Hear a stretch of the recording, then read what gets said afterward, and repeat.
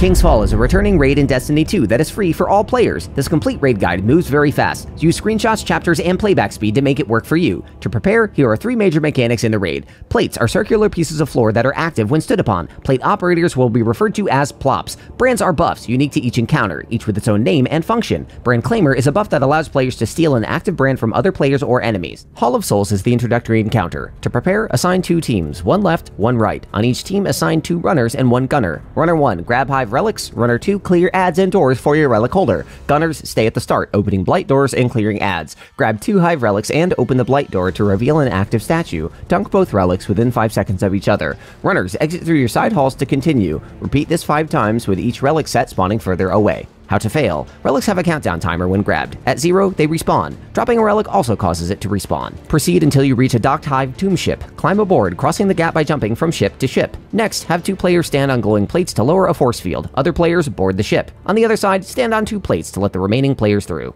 Totems of Annihilation is the first encounter. To prepare, review the map. Assign 2 teams, 1 left, 1 right. On each team, assign 2 runners and 1 gunner. Prioritize damage resistance and mobility. Tune loadouts for ad clear, close, and long range. Runners 1, collect your brand buffs to begin the encounter and run towards your totem. Kill enemies with the brand active to collect stacks of Death Singer's power. When called, run to the center, passing Runner 2. Stand on the plate to deposit power stacks. When clear, follow the Runner 2 steps. Runners 2, when the encounter starts, collect Brand Claimer. Jump off the platform and call Runner 1 to return.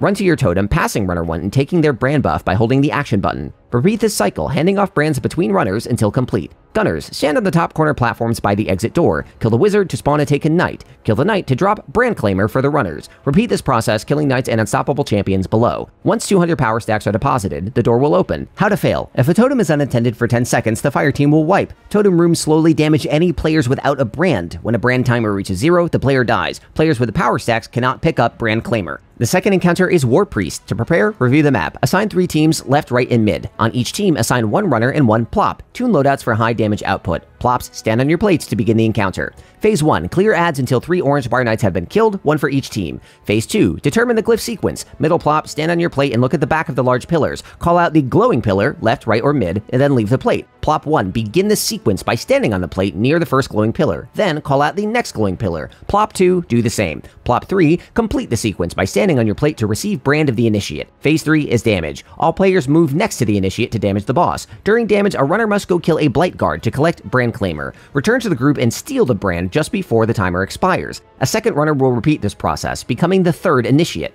Once this timer expires, hide behind a pillar to avoid a wipe. Repeat all phases until the Warpriest is dead. How to fail. Breaking the glyph sequence turns plates red, damaging players. Letting the brand of the initiate expire with multiple stacks kills the player and ends the damage phase.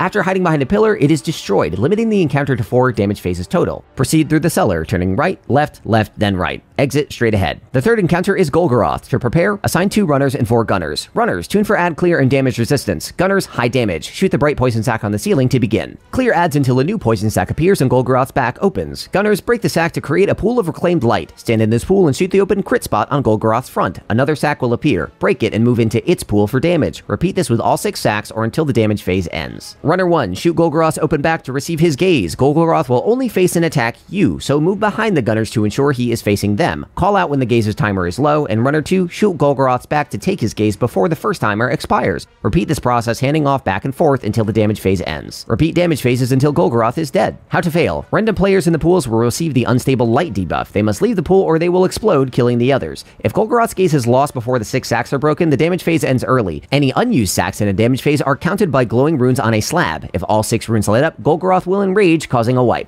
The Daughters of Oryx is the 4th encounter. To prepare, review the map. Assign 4 plops, 1 for each plate, and 2 runners. 2 loadouts for long-range damage. Attack enemies to begin the encounter. A knight will spawn on a random plate. Plop, kill the knight on your plate and stand on it. A relic with a waypoint will appear high in the air over another plate. Call out that plate's location. That plop will stand on the second plate, spawning a platform bridge between them. Meanwhile, a random player will become torn between dimensions. The torn player ascends the bridge from plate 1 to plate 2 and touches the relic. Plops, get off your plates, and a new player will become torn. Repeat these steps twice. On the third bridge run, the Torn player must pick up the relic to receive Brand Claimer. Use the Claimer on the attacking daughter to gain their brand. Any players within the brand's aura are invulnerable. All players meet in the middle, dealing damage until the phase ends. Repeat this process, alternating damage between the daughters until they die. How to fail. If a plop is torn between dimensions while their plate is active, runners must cover their plate until they return. The Dirged and Him debuff timers will kill players not protected by the brand. Standing on the wrong plates causes damage. Leaving an active plate removes the bridge platforms. And if one daughter is killed, the next daughter must be killed in the next damage phase or the fire team will wipe.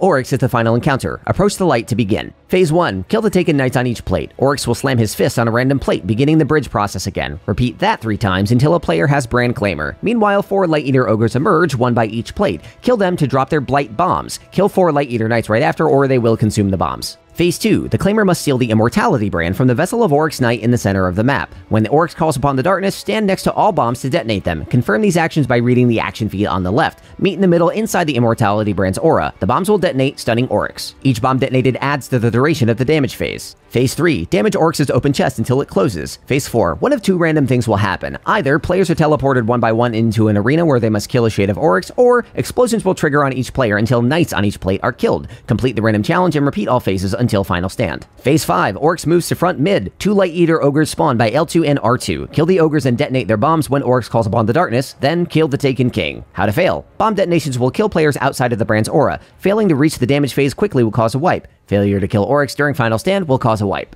That's your quick guide to King's Fall and Destiny 2. If these fast endgame guides are helpful, spread the word. We'll see you next time. Get raiding, Guardians.